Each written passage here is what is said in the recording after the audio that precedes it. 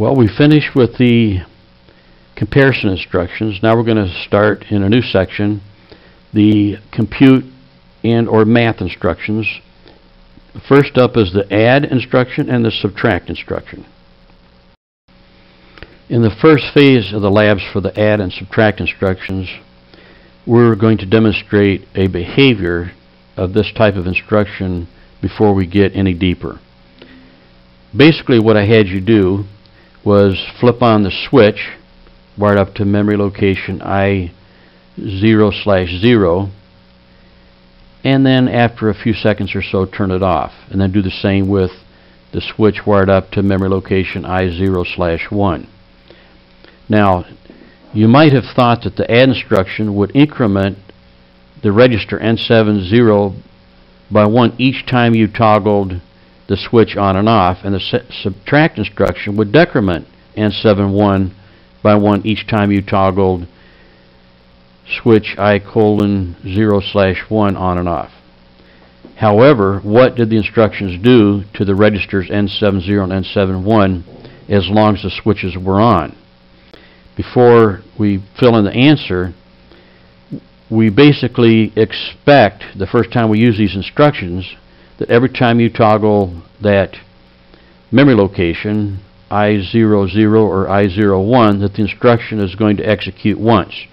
In other words, you're going to take N70 and add 1 and then store it in N70. Then the next time you toggle it, N70 is now 1, you're going to add another 1, then it's going to be 2, and we expect the same thing for the subtract instruction. However, these instructions actually execute every single program scan that they're true. So the add instruction and the subtract executes each true scan, which means every single scan, that's 1,000 times a second, is going to add 1 to N70 and store it in N70, which basically means that rung 0 is a scan counter. It's going to increment on every single program scan. So that's just an interesting behavior. If you only wanted to add source B to source A once, you have to use a one-shot. Whatever you do, you can only let it execute once for each event, not just leave it on and let it continually increment. Now, I had you switch on memory location I:0/0 and leave it on until N70 exceeded 32,767. Remember, that's the high limit for 16-bit signed integer. And what happened? An overflow causes the processor to put itself into the faulted state. You get what I always refer to as the red winky, because you get the fault light and it's winking at you like it knows something you don't.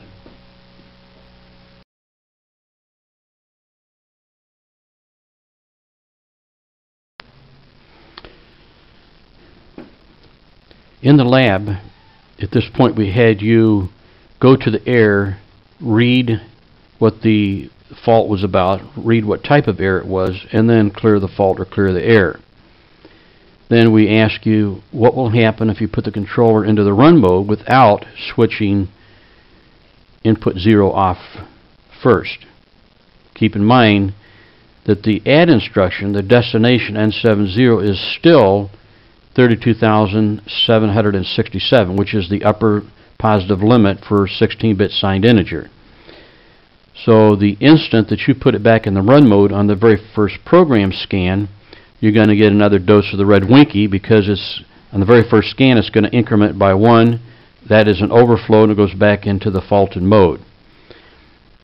Okay, so we then had you clear N70 and add one-shot rising instructions into each of the rungs as shown here on the screen. We're not going to cover one-shot rising instructions at this point in the program. They will be covered later on in another lab in more detail. It's sufficient to say right now that all of the permissives or instructions to the left of the one-shot rising, when they are all true, then the one-shot rising will be true for one scan. On the very next scan, it'll be false, which means every time the permissives to the left of the one-shot rising go from false to true, the add instruction will execute once, or in the next rung, the subtract instruction. Keep in mind that all math instructions execute every true scan, and they do not have a false execution. So when the rung goes false, the add and subtract, any of the math instructions have no execution.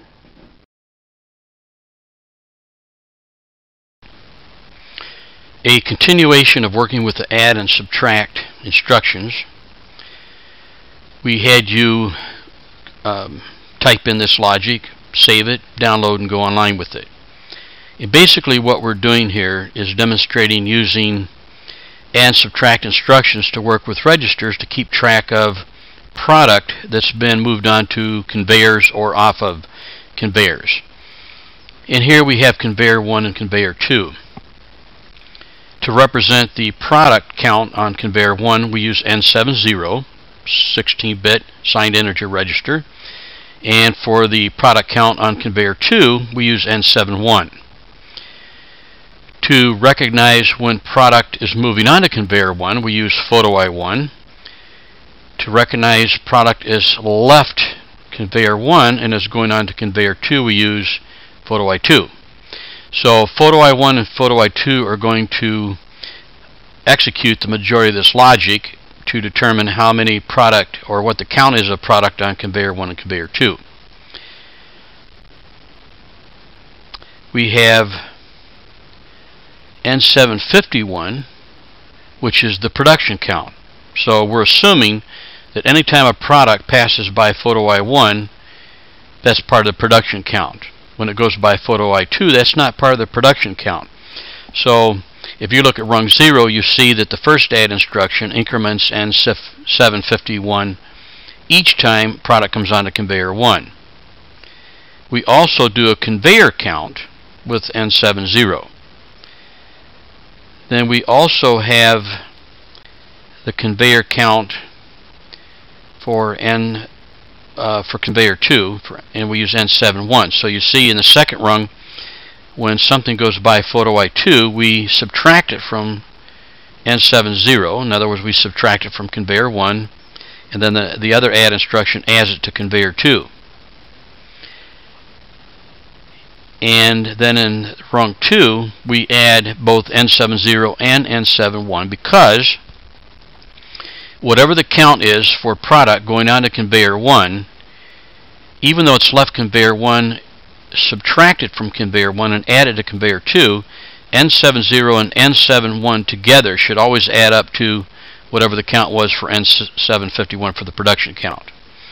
And if at any time those are not equals, we turn on an alarm bit. We call it the audit alarm, which means that the counts aren't adding up the way they should. So if we go ahead and execute this logic, we have product come on to conveyor 1, photo I1 increments the count to 1. Next carton on, increments it to 2. Next carton increments it to 3.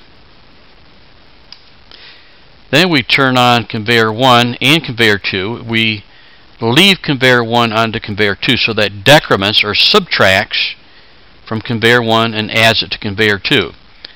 Subtract from conveyor 1, add it to conveyor 2, subtract from conveyor 1, add it to conveyor 2. There are many things you could do to enhance this logic if you were actually doing an application. You can use count up and count down. I prefer add and subtract for some other reasons that we won't go into here. Also, you may want a debounce timer. In other words, in rung 0 and rung 1, I just have the photo eyes triggering the math instructions. But you may actually want to use the photo eye as a permissive for an on delay timer, and then use the timer done bit to actually increment or decrement counts on the conveyors, because when a cardboard container or any object moves through a photo eye, if there's any waltz or dance or wiggle or jumping around on the conveyor, the leading edge and the trailing edge can actually alternately block and pass the photo eye beam many times for one actual object. If you can picture the straight front edge of a carton wiggling back and forth, forward and back, you could see that it could go in and out of the photo eye 2 or 3 times when there's really only one carton.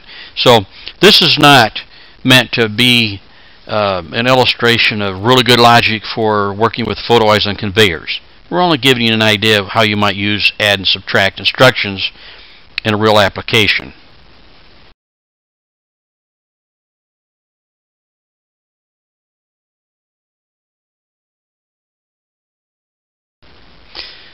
The next step, we had you actually create a miscount to demonstrate a situation where you had more or less cartons show up than what were supposed to be there. So we had to use input 0 and input 1 to simulate cartons of product passing 1 PE and 2 PE, photo eye 1, photo eye 2.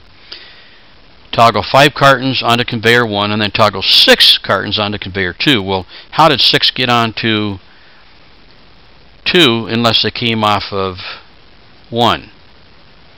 Now, how this could actually happen in real life is, let's say a carton fell off of the process before conveyor 1. So an employee comes along, he picks it up, looks at it, sees that the buffer zone in front of conveyor 1 is full. He looks at conveyor 2, he sees an empty spot, he leans over and sets it on conveyor 1. On the front of this, you might say, well, what's wrong with that? Well, what's wrong with it is that carton might be bad product. That carton might not even be the right product. So in order to audit that situation, we had the audit alarm. Did the audit alarm energize when we toggled 6 cartons onto conveyor 2? Yes. And the reason why, more cartons passed by 2 PE from conveyor 1 than were originally counted onto conveyor 1.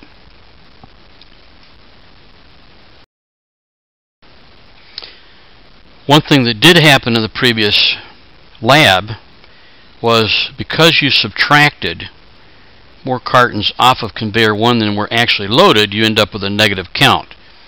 So we said, well, how would you modify your logic to prevent a negative count on conveyor 1? In other words, you have an audit alarm, so you could also use a negative count to trigger an alarm too, but that's not necessary.